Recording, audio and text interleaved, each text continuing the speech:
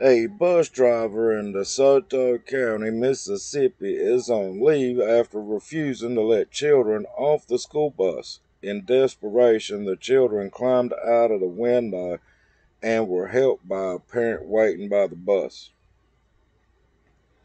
WREG News 3.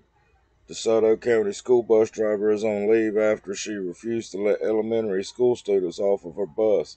A Facebook Live by Misty Grubbs shows the moments her fifth grader, Bella Gibbs, and other Center Hill elementary school students were on a bus with a driver who was not opening the door to release the students.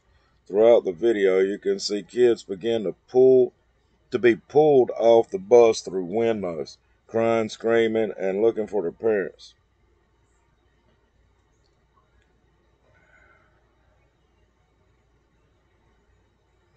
Why did the bus sit there for 40 minutes with children on it as hot as it is? That's what one parent said. This all started when a student refused to hand over a phone.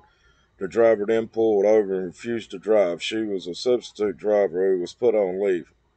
A new driver has been assigned to the route.